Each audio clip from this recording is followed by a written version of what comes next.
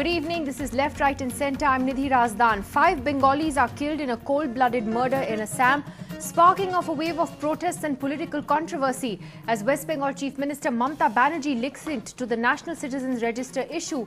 Is there a link to the NRC as Mamata claims, or is this cynical politics?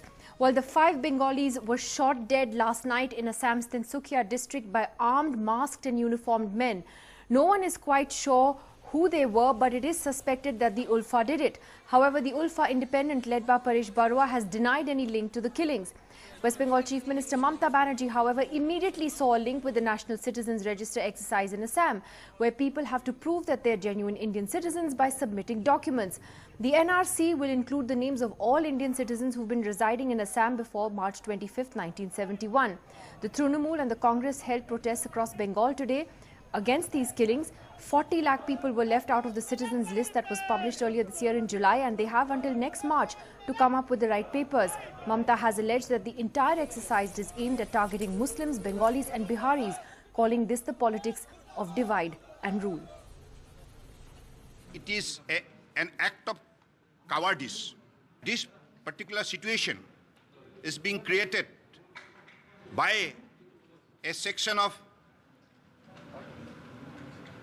organization, parties, people's representatives and media and social media through their inflammatory statement and hate messages.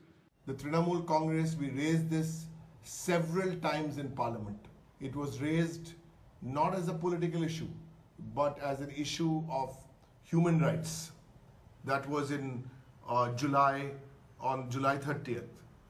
Then the following day, on July 31st, as many as 4 members, MPs, my colleagues from Trinamool Congress, raised this issue in Parliament. Well, do these killings have anything to do with the NRC issue, as Mamata Banerjee claims?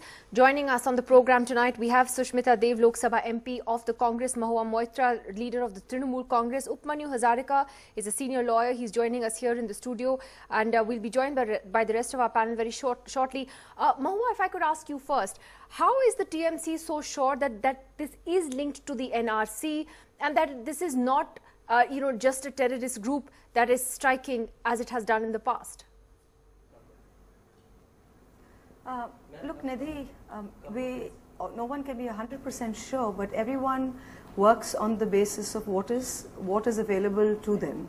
And if you see that the last time this happened in Assam was during 1982 to 1984 during the Bengali Khedao Andolan. Since then, we have not had targeted attacks on Hindus and targeted attacks on Bengali Hindus specifically in Assam.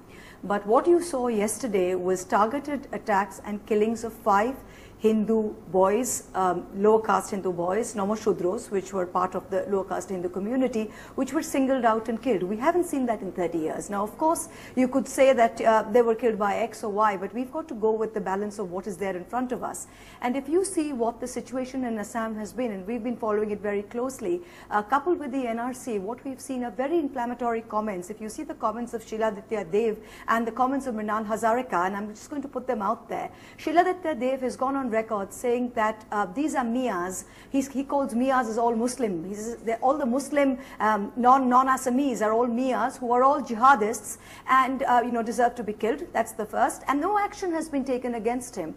The second is Mrinal Hazarika, who's a pro-Alpha leader, who has gone so much as to say that make this like 1982 and 1983, drag the Bengalis out of their houses, identify them, put up posters against them, make sure they have nowhere to run.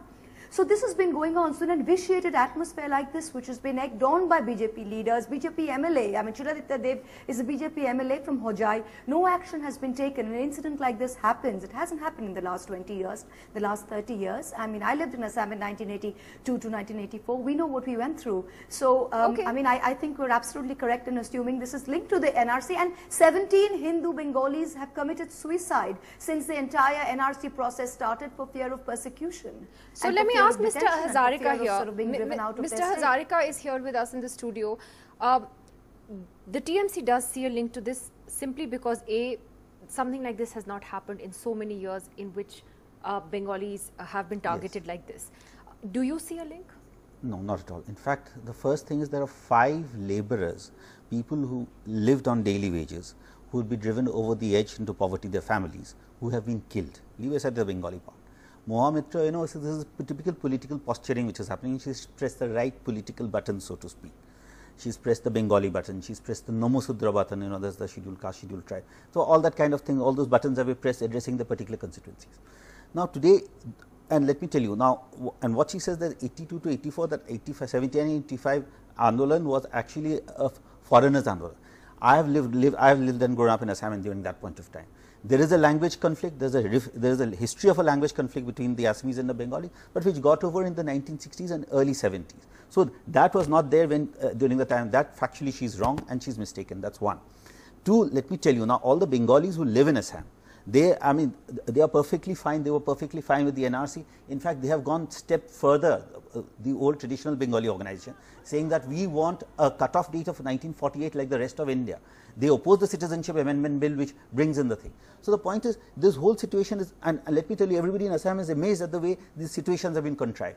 So, why are people committing suicide? Why have 17? Let us get into NRC, that's something else. No, just a minute. Let us not distract from today's thing, that's another subject. Today, we are now talking. If they are happy with it, why are they committing suicide? It's a follow-up question to what you said. They are happy in the sense they take positions. You see, you've put my word into my mouth. What am I saying is that they agree to situations which even traditional indigenous organizations don't agree to. They are saying that instead of 71, some of them espouse 48 as a cut-off date. Leave aside now, let us not get into what is included and what is not included to be NRC, because that's indigenous communities. So you're saying no, please just a minute. Let me get on to this Bengali thing. One second, you don't need to raise your voice. Yes, no, I'm not. I just want to complete that. May I just complete this? Sorry, I'm just trying to understand your point. Are you saying that the Trinamool Congress is just playing cynical politics here? No, this is whole situation is contrived. We don't know. It's a contrived situation. This is why it's happening. Why I'm saying is there's a conspiracy. About a year and a half ago, you had some gentleman who comes from an organization based in Nagpur who created an inflammatory situation in March, 2017 March, that created a whole ruckus. Then now in the last 2 months, particularly last 1 month, you've had people, newly sprouted organizations professing to espouse the Bengali cause, who have gone on this hate campaign. Now suddenly they call for a band, they call for a rally on the 17th of November. Suddenly in the last month and a half, Assam has been in a turmoil, and this is, I think, a build up. So therefore, we need to get into the root cause of this. Who is doing it? Because these are people who are newly grown organizations. There is one of them. Who is doing it according to you? See, at the end of the day, today I would put it this way: the government has to take responsibility for law and order. They have to clamp down heavily on this. Now, there is a compulsion of politics as far as I can see, because law and order today is the first priority which has to be done. Because today, even after the Alpha has disclaimed responsibility for this, so obviously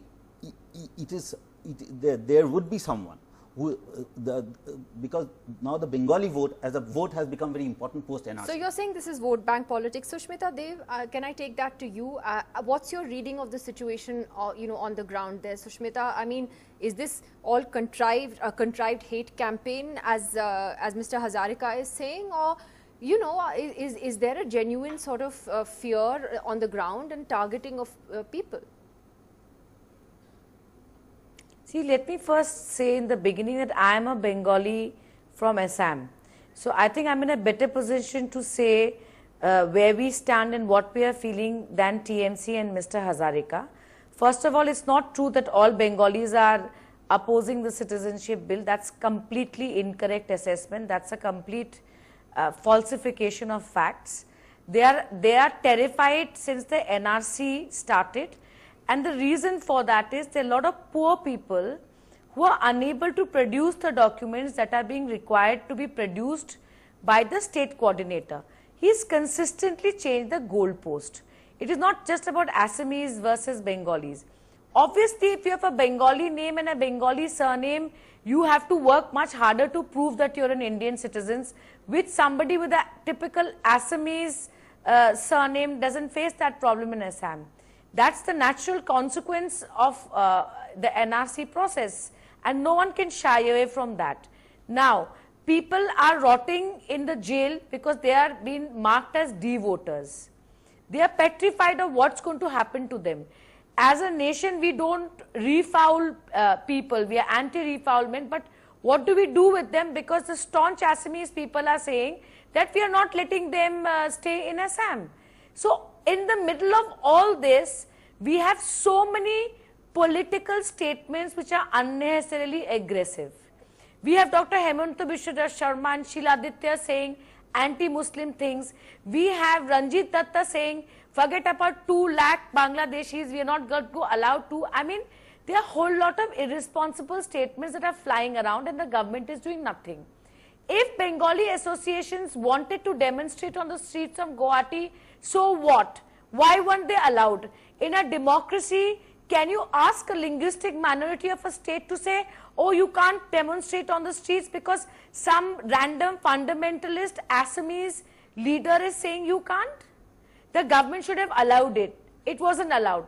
That's also fine. But I will say as a Bengali of Assam that today Tinsukia and Dibrugarh districts, there is a bandh. And believe me, those 2 districts are dominated by Assamese people, but they have taken part in that bandh. They have shut down everything, which means that a common man of Assam, whether he is Bengali or Assamese, does not want violence. The Chief Minister has lots to answer for. What is his IB input? Alpha in writing has denied this. Who are these people who have murdered 5 people in let cold me take blood? what you're saying and to is Mr. it incidental that all of them are Bengalis? Yeah, well, I mean, that is an important point. I mean, there are many Mr. questions Kalyan that have to be Barua, answered. who's the Bureau Chief of the Assam Tribune, is also joining us. Mr. Barua, how should we look at these developments? Because I guess sometimes in Delhi, we remain so cut off from what's happening on the ground in Assam. We've been reporting on these suicides, for instance, that have been taking place. But there seems to be a sudden flare-up in the last few days. Why is that happening?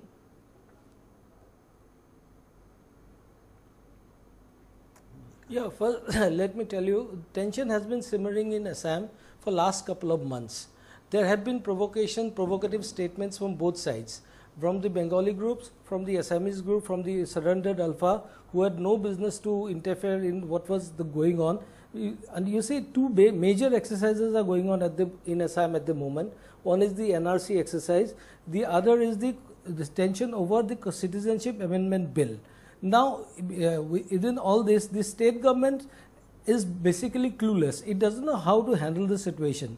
These provocative statements should have been definitely avoided, which led to tension. And you see, the militant outfit, though Alpha has denied the killing, the prime suspect is the Alpha independent group, because in the past they are known to have indulged in such kind of violence. They have targeted the Bihari Hindus living in Assam. They have targeted communities other than Assamese. They have targeted them all over Assam, and they are known to target people and take advantage of the situation. Now, the situation is in Assam, the Citizenship Amendment Bill has emerged as a major issue. The NRC exercise is in the middle of the thing, because the Supreme Court yesterday allowed 15 documents, and then the issue of D-voters. Now, the problem of D-voter is that the D-voter was started not by the state government, not by the central government, but by the Election Commission, because they felt that there were certain doubtful citizens, and they created a category for the first time in India, which is called the D-voter category. Now, if you challenge it in this foreigners court, and if they find you that you are a foreigner, they put you behind the detention centers, and of course the detention centers are in a very pathetic state, and the human right, there are definitely human right violations, which the National Human Rights Commission also pointed out.